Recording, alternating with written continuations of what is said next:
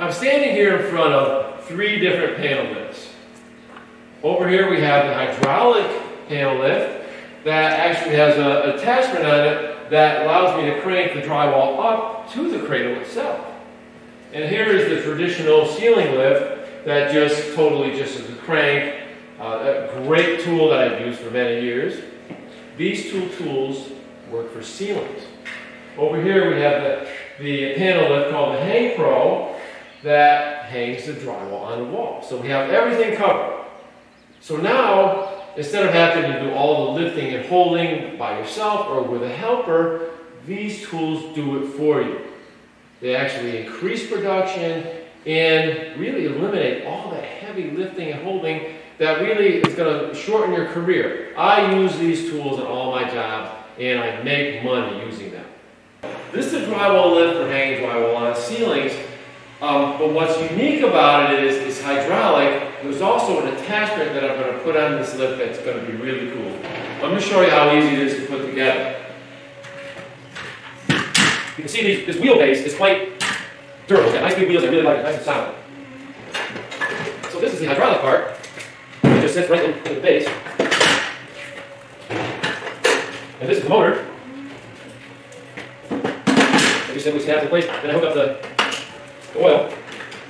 And what I'm going to attach next, normally you just put a cradle on top, but when I have this tool, I actually have an attachment that I'm going to put right in front of this, and this will allow me to not actually have to lift the drywall up onto the lift, which I'll explain what I'm showing here.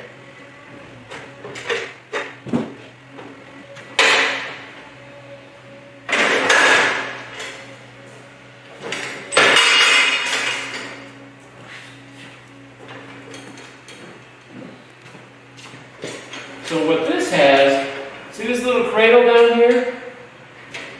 That actually, I'm going to set drywall on top of that, and that in turn lifts it up to the cradle that I'm putting here on top next.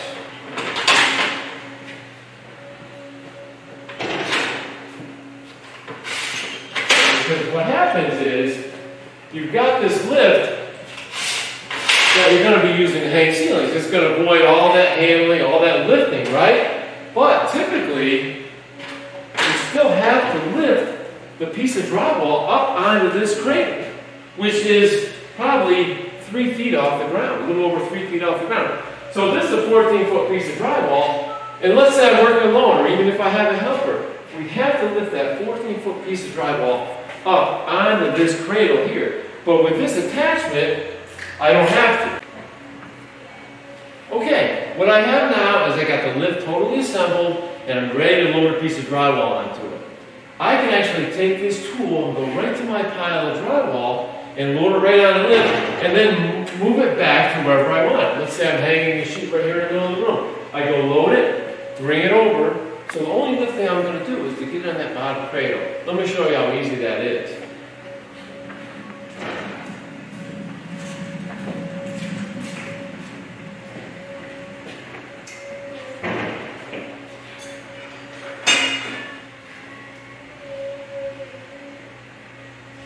I'm just centering it by eye on this sheet. Then all I have to do is lift it, lift that one corner a few inches, now it's on that cradle. So now it's on the lower cradle, and I'm just going to turn this handle and crank it up onto this lift. All I'm going to do is I just crank this up, and it lifts the piece of drywall right up onto these little levers that are hooked to the upper cradle. So, see how easy it is for me just to turn it right up. Sometimes if it's not perfectly centered, I just have to lift it to get on that edge right there. Then I can actually lower this cradle back down. Now I can take the lift and I can move it any place in the room. Because these wheels are really nice, it just rolls along really well. And let's just pretend I'm going to hang it right here on the ceiling.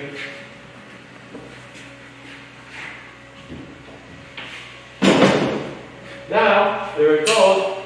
Now, if I want to raise it up, Just as easy as that.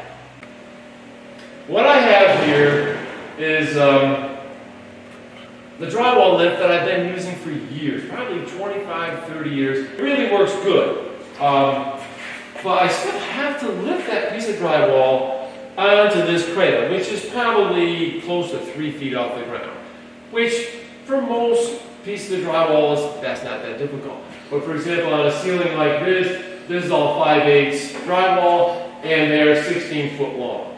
You're not going to lift, particularly by yourself, a 16-foot piece of 5/8 fireproof onto this lift. But over here I just have like the roughly 10-foot piece of drywall, and I'm going to show you how I would have to lift that and set it on this cradle.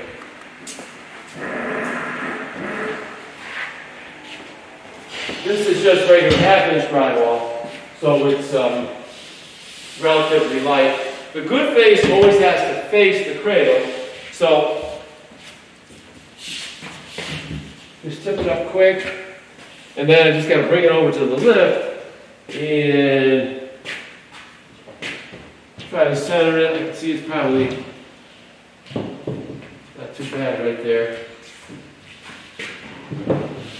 And really, that's not too bad because it's only 30 inches or so off the floor. But like I said, this is a pretty light piece of drywall. I want to address the issue of people always saying the ceiling lifts, you can hang walls with it. Well, I think you can, but it's very difficult. And I'm going to show you what I mean. I actually think it's a little bit dangerous, but yes, you can. But let me just show you why I don't like doing it. And that's because this cradle does not tip that way. So as I lift it towards the ceiling, I got to tip it off the cradle, so it's only on these little supports right there. So I've got it as close to the wall as I can get, and because I also have a fear, once I start putting pressure against that ceiling with the lift, it's going to start kicking the lift out. So that's why I actually lock the base. So now I've actually limited my ability to go back and forth, which is critical, but you always have a little sideways movement that is necessary. So then I'll just go up a little bit more, and then actually I have to tip the drywall against the wall and then lift it up to the ceiling, which will work. But like I said, I've kind of lost my ability to move sideways, and it's a little bit scary to do, particularly on a higher ceiling like this. This ceiling is about 12 feet high, and I just actually don't feel safe using this lift to hang walls. This is the Hang Pro panel lift. It is made for hanging drywall on walls. It does not hang ceilings, exclusively walls. But keep in mind, about 80% of the drywall in most homes is on the wall. So having a ceiling lift is great, but having a lift for hanging on the walls is also a must-have.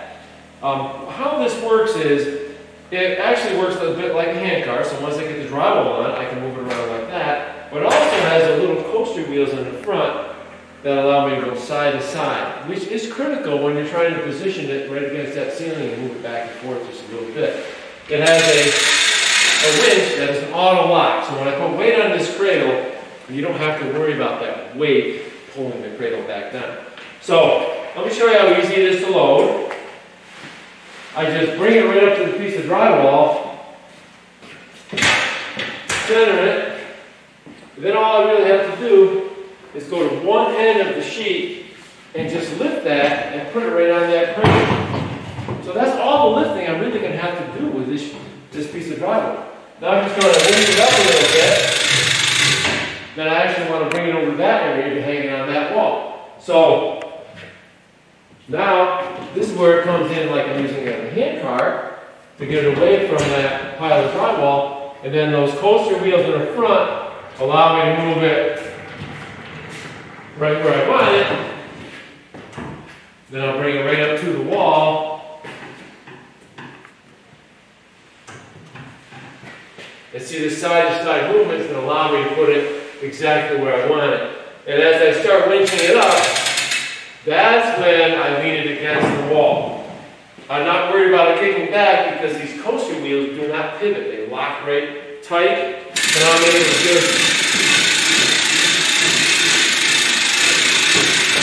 I'm able to crank it right up to that ceiling.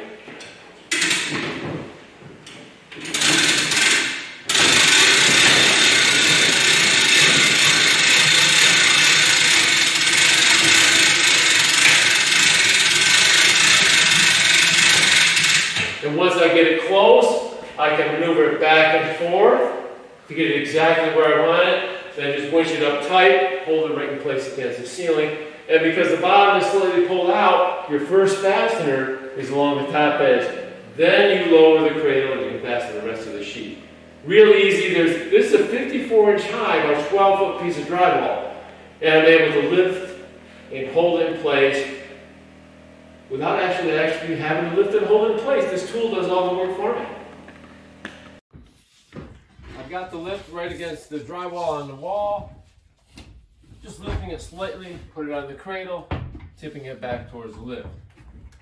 Just getting it off the ground just a little bit. And now I take the entire lift and I put it right against the wall. You don't want it tipping backwards because then all the weight will be pushing away from the wall. Right now it's just going to glide it right up over the insulation.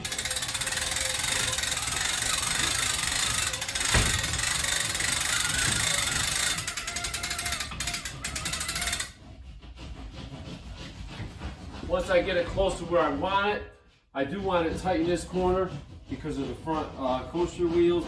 I'm able to just pull it to the left. There's enough play in the cradle that allows me to still attach it to a ceiling or walls that are a little bit out of plumb. Now I'm just putting it up nice and tight. And now I just go through, fasten the top edge, fasten around the windows, and I'm cutting the windows out afterwards. A lot of people don't really know that you can hang the bottom piece of drywall on a wall with the Hang Pro. All you do, similar to just hanging the ceiling, put it on the cradle. Now, what I like to do is I like to crank it up above the other sheet and then lower it down into place. So I'm going to crank it up just a little bit, push it against the wall. Now you can see it's a little bit above the other panel. So I'm going to lower it slowly down to where I want it. Now I'll check to see if it needs to go this way. It can go a little bit, but it's hitting in the bottom corner, so it probably won't. And there you go. There's a 12-foot piece of drywall, easily lifted and held into place, even for the bottom panel. All right, I've got to lift the bottom panel up about a ½ inch. And the traditional way to raise it up is with a foot lift. And it can be done, but it's not as easy or as user-friendly as using the hang tool. You got to kick it underneath it, and then try to balance it and get it in place. And keep your foot on it as you're fastening.